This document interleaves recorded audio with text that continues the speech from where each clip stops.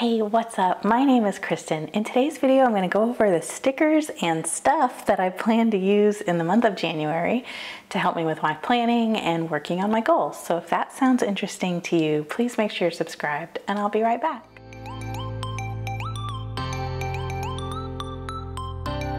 If you've been watching my lineup videos for a while, you know I typically talk about the stickers that I'm going to be using for the month, and I'm still going to be doing that, but I thought I would also include some other things that are going to help me stick with my goals, and it's just some fun stuff that I thought maybe you would think is interesting. So I figured I'd talk about it in this video. So let's start with the stickers because that's probably why you're here to begin with.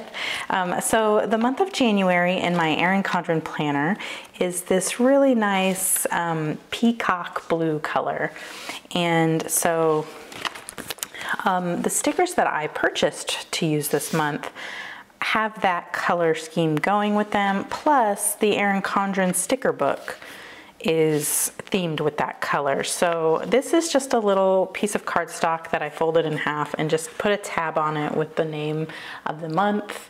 And that's just how I'm organizing my monthly stickers lately. In a previous video, I've showed you a binder and some page protectors I was using, but now that I've worked through a lot of my stash, I'm changing up my sticker organization a little bit, and so you'll see that in an upcoming video. I just want to use it a little bit longer and make sure that it's the right thing before I make a video about it. So anyway, let's move on to the actual stickers. So these are my January stickers from the Erin Condren seasonal sticker book. This is the sheet that came out of edition 7 sticker book, which is no longer available. You can see that it says 2022 on it. I purchased this sticker book later in the year when I think it was August so like halfway through the year. So I was using it from August forward, but so I have the whole beginning of that book left that I haven't touched yet. Luckily the colors are the same, and so I can keep using them. This is from the current book that you can purchase now. I'll link it below. It is the edition 8 sticker book, and you can see that the colors and the themes are very similar, and everything's going to go together really well. And of course it matches the monthly colors. So I'm excited to use those.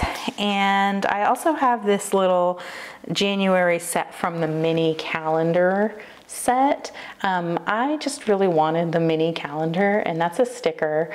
I don't know what I'm going to use that for, but I just wanted it because I love little tiny things. Anyway, those checklist stickers match, and they don't fit the lined pages. So if I go to a blank lined page here, I have so much stuff clipped into this book because it's the beginning of the year and I haven't finished setting it up yet, and I'm trying not to let everything fall out. But let's go to one of the lined pages here and I'll just show you.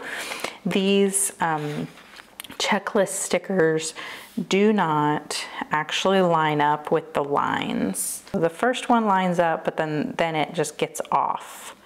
So this isn't going to look great on the lined paper. However, we do have that section on the dashboard. Let me flip to a blank one.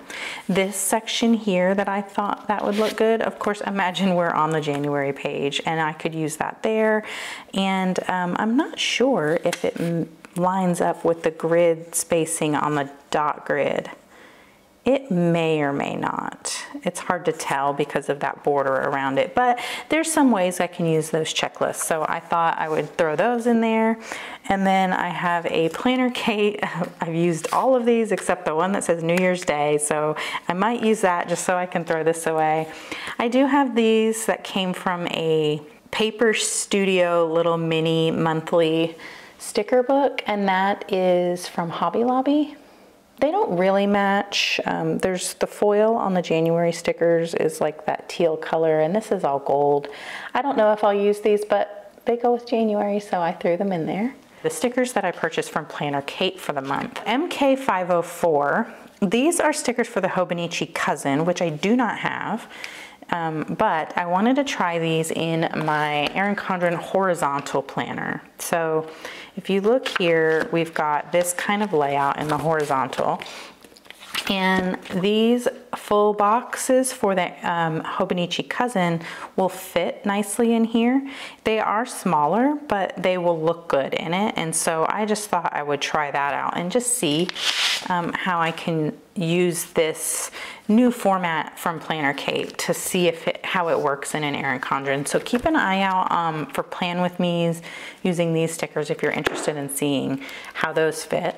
But I thought that these kind of match the colors good enough that I would throw them together and see if I could use them in that way. So there's those. And then I have, let's see, this is PlannerKate 502, MK 502.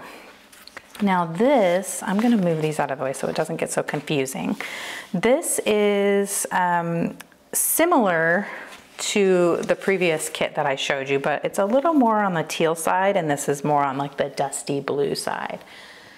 So this is a kit, this sheet here, not this one, but this sheet is for the Hobonichi Weeks. And again, I'm going to try it out in the Horizontal Life Planner just to see how it works.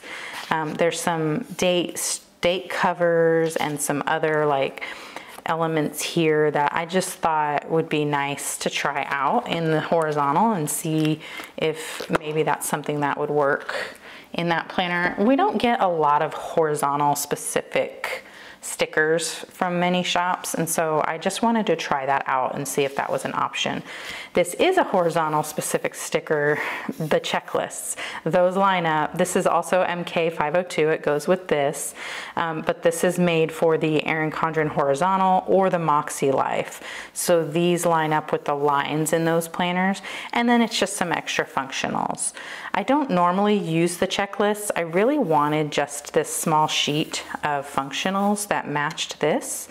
And so of course I just picked the one that went with the horizontal. So I'll use those just because they go together.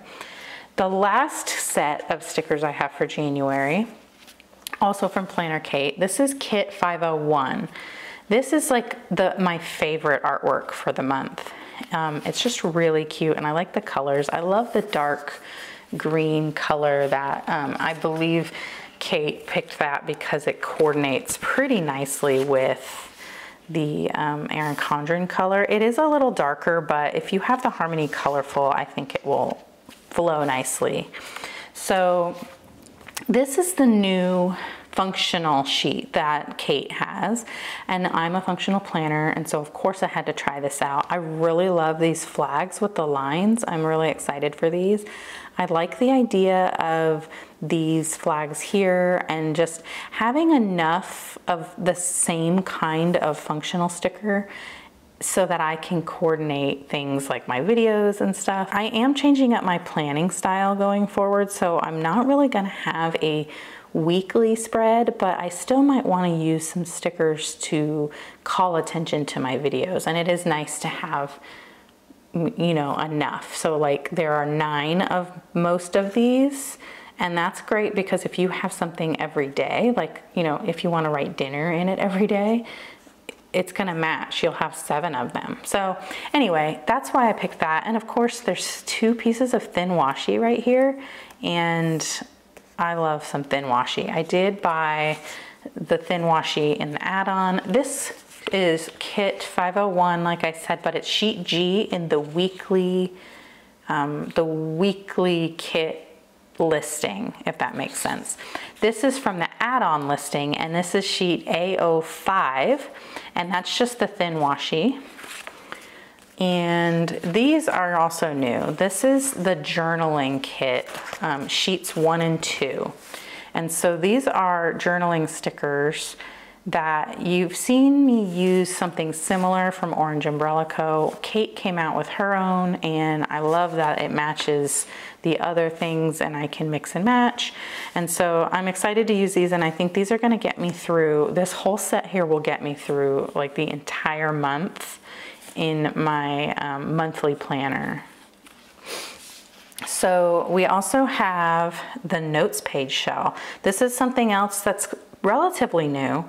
I have never tried this yet, but these line up with the notes pages, and then you've got some like dashed headers and some dashed headers that are already filled in with words. I really wanted to try these out. I wish that these came in this like teal color so that I could use them on my brain dump on my dashboard, but that's okay. I'll just have to incorporate these with these stickers and try to get that teal to match up. We'll see how that works. This is the 7x9 compact vertical build your own kind of thing. So Erin Condren has an A5 compact vertical, but they don't have a 7x9. So Kate came up with a sheet of stickers that fits in a 7x9 notebook, so you can make your own compact vertical spread. So you don't have to do it in that layout of the compact vertical. And so I thought this would be a great way to use stickers to make my weekly to-do list if I wanted to plan in that way that week. And so all of these kind of go together. I've got a lot of choices here, and I think it's going to be really fun to put all these together and try to make some weekly spreads on a plain piece of notebook paper that's in my monthly planner. So that's what I have for stickers for the month of January. And then I also pulled some Erin Condren pens that I think will match. This is the teal color in the dual tip marker, and then also the fine point marker. And then this is the dual tip dual ink, like a chisel tip highlighter that has a fine point on the other side that coordinates. And this is in the mermaid and lagoon color. It's not a perfect match, but it's good enough for me. I also pulled this one from the focused line. It's a dual tip marker that has a chisel tip, because this pink matches the monthly, which just barely shows up, but it's like this mauvey pink kind of color. So I just pulled that to show you that as well. I'll go ahead and move these stickers out of the way, and then we'll talk about the other little bonus items I brought over to show you. So I brought over this little skein. Is it skein or skein? Skein? I'm gonna say skein. Skein of yarn. I bought this at probably Hobby Lobby or Michael's or something. It just says Yarn Bee Cotton DK in the color Fog, and it is I don't know anything about yarn and I don't know anything about knitting, but I wanted to learn how to knit. So, okay, this does say it was from Hobby Lobby, but it says to use 4mm knitting needles, which are also known as a USA size 6 or a UK size 8. So I have a pattern, which I don't have. I purchased it on Etsy. It was a download. I didn't print it out because my printer is out of ink, and I'll probably just look at it on my iPad anyway. I'll go ahead and insert what the hat is going to look like. I didn't even say that yet. I would like to make a little hat out of this. It's so soft and it's a nice neutral color, and I wish I would have done it before we went to Canada. I really could have used it. I did have a hat, but it would have been so much fun to wear the hat I made. I live in Houston, and so it's not really that cold very often. So, but anyway, I am gonna make a hat, and that is my creative project for the month of January. I'm trying to do something creative that's not planner related every month, just because it's so much fun, and I just am trying to make time for stuff like that. So here are my supplies, and this is what I intend to do for the month of January for my creative project. For reading, if you've been watching my vlogs, then you'll know I like to read, and I've been talking about books, and it's been fun talking with you about books. So I thought I would show you the books that I would like to read in January. There may be more, and I may not finish these, but this is just something that I wanted to pull and kind of set aside so that I could read it and not just leave it on my shelf and forget it's there. So this is The Giver of Stars by Jojo Moyes. Is it pronounced Moyes or Moyes? Anyway, Jojo Moyes. It's about a traveling librarian. It's set in Depression-era America in the mountains of Kentucky, and it's about a woman who travels around the rural areas on a horse with books. So she's a traveling librarian. I recently read what is that called? It was called The Bookwoman of Troublesome Creek. I read that, and then I read The Bookwoman's Daughter, and those were pretty good. And so I think this one is similar to that, and so I just thought, yeah, let's read it. It's been on my shelf for a while. It's one of those books that I purchased on a deal that anytime I go to a thrift store or the library has a used bookstore and I see nice hardback books that are books that I would like to read, or books that I've already read but I don't own that I really loved, I always buy them if they're like less than $5. So that's what this one is. It's been on my shelf for almost a year now, and I really am going to read it. I'm gonna read it in January. The other book I want to read is a nonfiction book. I don't have my copy yet. I am asking Santa for it for Christmas. So in any case, I'll have a copy by the time January starts, and it's called Building a Second Brain by Tiago Forte. It's a nonfiction book that's going to help me figure out how to organize all my notes and things. I'm pretty sure that's what it is. That's what I get from reading the blurb about it. And so I'm really excited to read that and like study it and dig in and take some notes on it. And if you've heard of it or read that, let me know. If you've read this one, let me know. Do you want to read this one? Leave me a comment letting me know what you're reading, what kind of stickers you're going to be using in the month of January, and what kind of creative projects do you like to do that are not planning related. I do a lot. I love sewing and quilting. I haven't done it for years, but I do plan to pick that up again throughout this year. And then of course, I've always wanted to learn knitting, so we'll see how that goes. I'll be sure to show you the hat when I'm done with it. Maybe I'll post some pictures or something on my Instagram if you're interested. So that's it for me. I am going to go ahead and lay this all out just so you can get one last look at the stickers that I'm going to be using in my planners, and also get a little sneak peek of some of the creative projects and books I'm reading. If you liked this video, please give it a thumbs up. That lets YouTube know that you like these kind of videos, and it'll keep showing you stuff like this. If you really liked it, please consider subscribing. I do post videos like this on my channel 3 times a week, every Monday, Wednesday, and Friday. Sometimes I will have a vlog on the weekend. I've been doing it for the month of December. I'm not sure if I'll continue it through January or in the new year, but we'll see. Every month I also post a video like this where I talk about the stickers that I plan to use in my planners in the upcoming month. And this was just a new addition that I thought would be fun that has to do with the goals that I've set for myself in 2023. Anyhow, I hope you enjoyed. I'll see you in the next one. Bye.